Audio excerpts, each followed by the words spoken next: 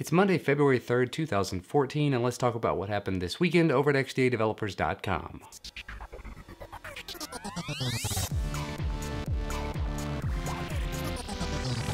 So as you probably realize, I do film these on Sunday nights.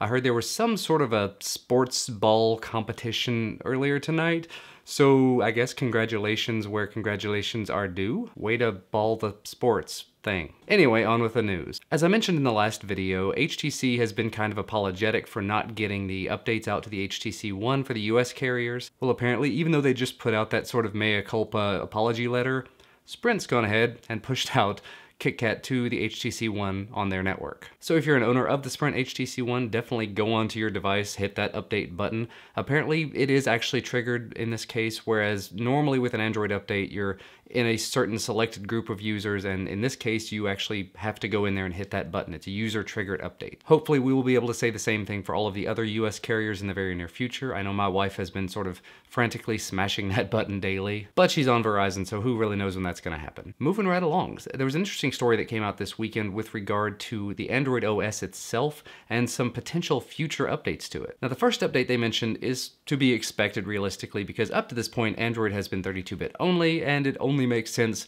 There are some 64-bit processors upcoming, so Android is going to be gaining 64-bit support moving forward. There were some commits made by people at Google, people who actually work on Android, who are pushing in this support for Android 64-bit. That's all. However, one other very interesting change did come out of this weekend, or the last week or so, from another Google employee, and that was actually to make Art the default runtime for Android instead of Dalvik. And it was a two-line change, basically saying the things that are available, the different runtimes that are available for your device, and making libart be the default one instead of libdvm. It is entirely something that could be reversed before it actually gets released to the public, but still, very cool to see them moving in that direction of making it the default. Who knows when it will actually be released and what version of Android that's going to be it Android 4.5 or 4.4.3 or 5.0 or who really knows at this point? But one way or another, there is a very bright future for Android, and I definitely can't wait to get my hands on it. I would love to get my hands on a Snapdragon 805 when it does become available to get some 64-bit goodness, even though the devices aren't going to have 4 gigs of RAM yet, most likely. Maybe by next year they will. And the apps aren't really going to support anything they're not going to require 64-bit yet. They may be able to take some advantage of some of the 64-bit optimizations that you'll get, but other than that, it's not going to really make that huge of a difference. Like I said, until you hit 4 gigabytes of RAM, and even then, not huge amount yet. It's definitely a step in the right direction though. Now moving right along, another very interesting feature was added into OmniROM this week, and that's an app being called OmniSwitch. It was created by XDA senior member Max Wen, and to put it mildly, it's an app switcher, as the name kind of implies. You call it up kind of the same way that you call up the pie menu, where you go from a hotspot on the screen and you swipe toward the center and then it pops up in the middle, and you can easily switch between your open applications and do a couple of other customizable things in there, but you don't necessarily have to use it. If you don't want to use it, you can still use the default app switcher, and there are other app switchers available if you'd like to use that instead, of course, but you can always get that from the latest, greatest version of OmniROM, or you can get it through OpenDelta, and you can even go review the code over at the Garrett instance if you want to just sort of see how it works and maybe make contributions of your own. And actually, speaking of Garrett's not something I've actually had the opportunity to use yet,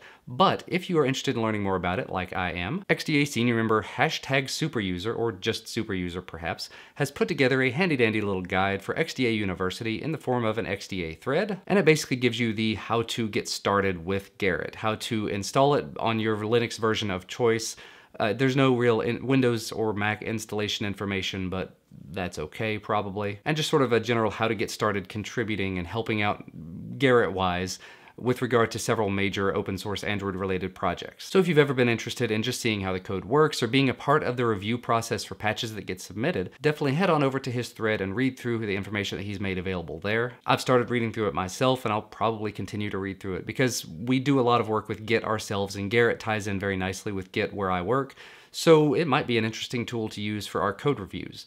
Actually, just left field here. The team that I work on works so closely together that we don't have to have a unified code review tool. We just kind of review the code with each other. But it might be nice to have something automated. It might make it a little bit easier to do work from home or work remotely, which is excellent, especially when it comes to working on open source projects, because generally in something like that, you're not going to have everybody working in the same room. So like I said, head on over to Super Users thread just to get some more information if that's something that interests you. And the last two things I wanted to mention, there were some forums that got created this week or weekend, whenever it happened. Specifically, there were a couple of forums created for mobile web development, things like Cordova and PhoneGap, things for just mobile web apps. And then additionally, a forum was created for the Sony Xperia Z1 Compact, and as sort of a side note to the story, which seems like it would be a much larger part of the story, the kernel source code for the Z1 Compact got released as well. So if you are looking to get the Z1 Compact, or maybe if you've somehow gotten your hands on one already, go to the portal post and get a link to Sony's Developer World site where you can take a look at that code, or you can head on over to this newly created Z1 Compact forum to get some more information on the device itself, see what people are doing in terms of development for it, and all of that other fun stuff. But you know what, that's going to be about all from me for today, because I'm still a little bit sick and I'm going to try to get to bed soon. Remember that the links to all of the things that I talked about can be found down in the video description down below. You can also find links to my YouTube channels down there as well if you're interested in checking out what I do other than XDA. Remember, if you like this video, hit that thumbs up down below the video. We definitely appreciate it. Subscribe to receive our content as soon as it becomes available. Thank you so much for watching though, and I will see you again next time.